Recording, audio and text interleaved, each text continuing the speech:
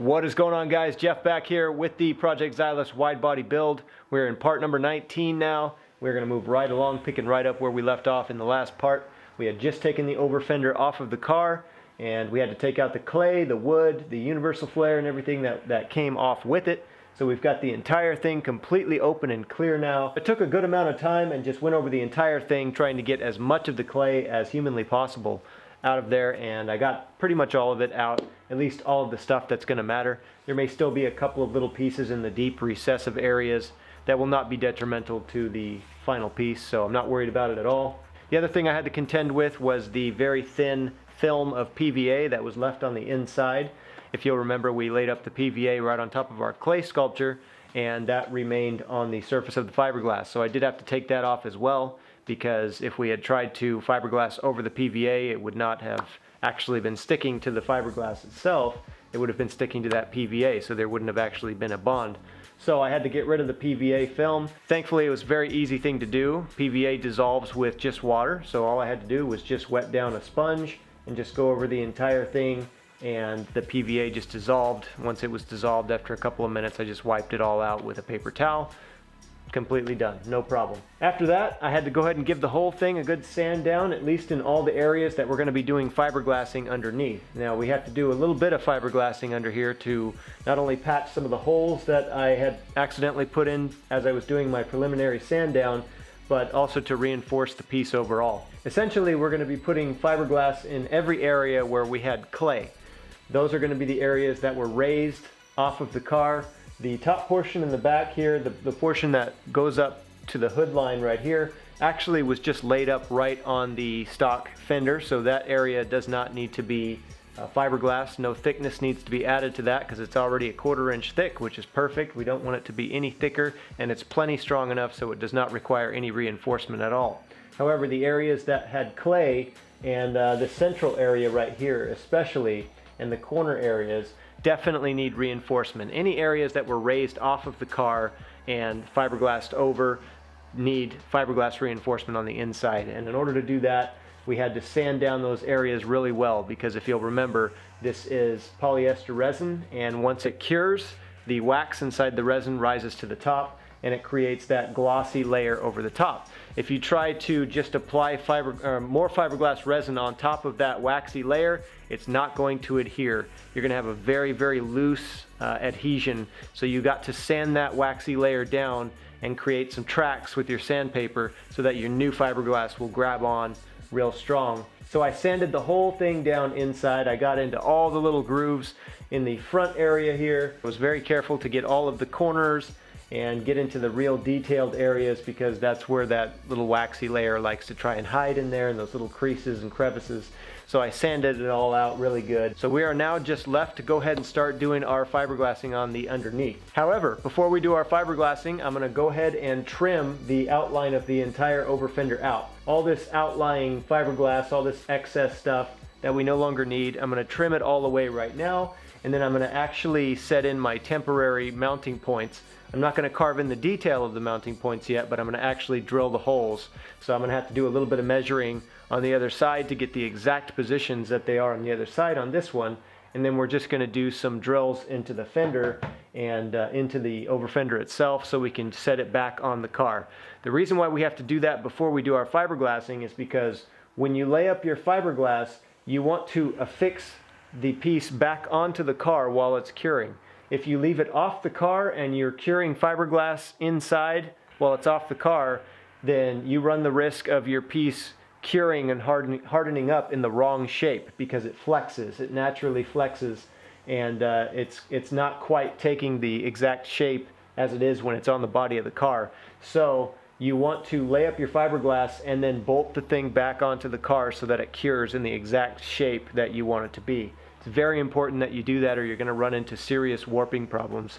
Ask me how I know. I've had this problem before. Now, I don't really have to get into doing the drilling just yet, and in fact I may not. I may just choose to just fix it back on with tape, because that is an option. But I'm going to have to drill anyways, so I'm still thinking about whether or not I want to go ahead and just do my my drilling right now or wait till a little bit later to do that. Either way, you have to get it back on the car in the exact position while your fiberglass is curing. Very, very important. So for now, let's go ahead and get started lining out all of our outline. I'll use a Sharpie marker to go ahead and trace exactly where I want to cut. So it's essentially going to be a cut line. So it'll be a lot easier for me to follow that black line as opposed to just trying to follow the outline in the fiberglass. So let's go ahead and make our outlines and then we'll cut it out with our Dremel.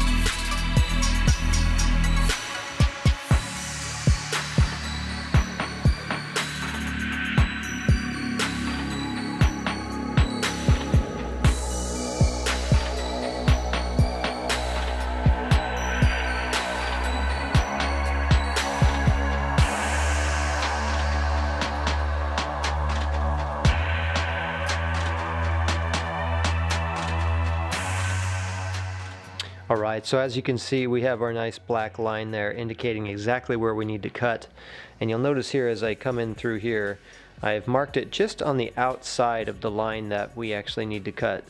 See if I can get you a better example. Right here, you see how I've marked it just outside that actual crease right there. Because we don't need to actually get it exactly cut right out to shape right now. We just need to get rid of this excess and then we can sand it down to the exact shape that we need. So it doesn't have to be a super exact cut with that Dremel right now. If we were trying to get it super exact, we'd have a hell of a time because it's just not that easy with the Dremel tool. So the sanding will actually be a lot easier to get that closer to where it needs to be. Now this door crease here can be fairly exact because we know that the overfender doesn't actually come over the door seam. So we are actually going to follow that line right there and cut that up right there. But then again, you can see how I come up just past the actual line of the overfender. We're going to be cutting that out. It's a simple cut. And then again, just over the actual crease. And then we'll just fine tune that with our sanding after everything is done and it's back on the car. We'll make sure, we'll double confirm that every line is straight and where it should be, and we'll be cherry. So you can see as I'm taking a look at the flare here in the light, this bottom section right here is where we had our clay laid up, and the shiny section up here is where it was laid up right over the factory fender. So this is going to be the area where we're going to be putting the fiberglass all in this area right here, and we're going to be filling the canard with resin completely. We're just going to fill the whole thing up with resin, and then or at least most of it anyways. We may not have to do the entire thing, but we're going to put a lot of resin in there. We're going to be doing fiberglassing here, fiberglassing all in through this front piece up to about this point right here. This is where I had blended the factory fender line right here into the clay design in the front. So we're not going to be laying up fiberglass over this portion right here because this sits right on this section right here. And we don't want that to get any thicker because it's plenty thick enough already right there. We're just going to be laying the fiberglass in the raised areas like I was explaining before where the clay was. Again, that's all along here, along the inside of the sidewall, along this, of course, filling in this so we can sand it down, and all along through the back here. We're going to be, you can see a couple of holes I got in right there too. We're going to be fiberglassing that, repairing all that, and filling all this with fiberglass as well. So it's going to be nice and strong by the time we're done with it. And this section here is already very strong. It won't require any additional reinforcement at all. Like I said, it's about 1/4 inch thick already, and that's perfect. That's right where we want it. All right, so now that we got our lines, let's go ahead and get our dust mask on, get the Dremel tool warmed up, and get to cutting.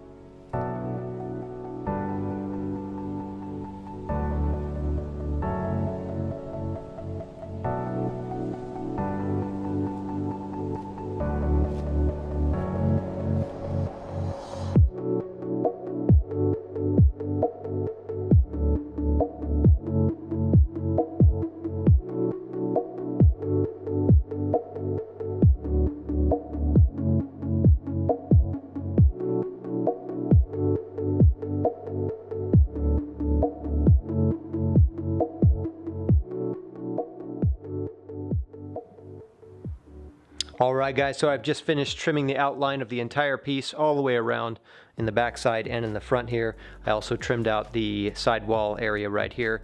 Of course, there is still going to need to be a little bit of refinement to the outline of the piece. I just got it down as close as I could for the moment without actually going into a lot of detail. I did kind of get into a little bit of detail on the headlight line right here because I just wanted to get that out of the way right now, because that is the most difficult line on the entire overfender here to get right.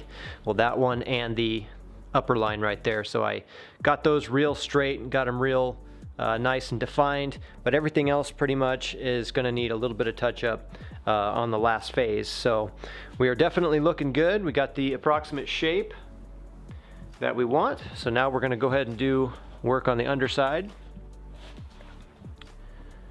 As I said, I'm going to go ahead and fill the canard cavity here with resin. I want that really nice and hard in there so we can go ahead and sand it down to the shape. I still have to do a little bit of sanding on the canard, so I'm going to go ahead and fill that with resin right now.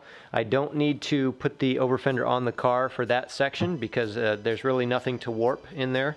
It's just a cavity that I'm going to drop the resin into. So I'm going to go ahead and do that first and let that cure up. And once that's cure and real hard in there, then we'll go ahead and start the process of fiberglassing the inside of this as well. Now I think I am going to just go ahead and do the tape method and tape this thing onto the car as opposed to drilling out right now. I think that would just be easier and quicker, and I'll get my reinforcement all dialed in so it's nice and strong and won't flex quite as much when I go in with my drill. So I'm going to tape it on the car and let the fiberglass reinforcement cure. I think that'll work just fine. I don't think we need to go in with our drill just yet, but we're moving right along here, guys. So I'm going to go ahead and mix up some resin and get the canard filled up.